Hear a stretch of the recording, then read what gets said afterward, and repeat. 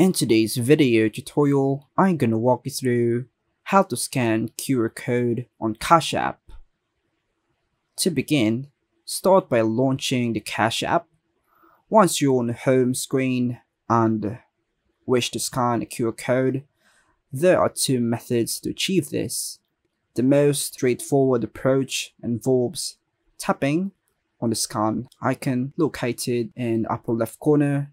Upon tapping, a camera within the Cash App will open, allowing you to focus on the QR code. This action will retrieve the associated information.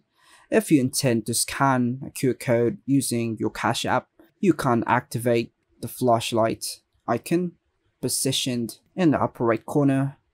Alternatively, you can follow a second method. Begin by tapping on your profile in the upper right corner.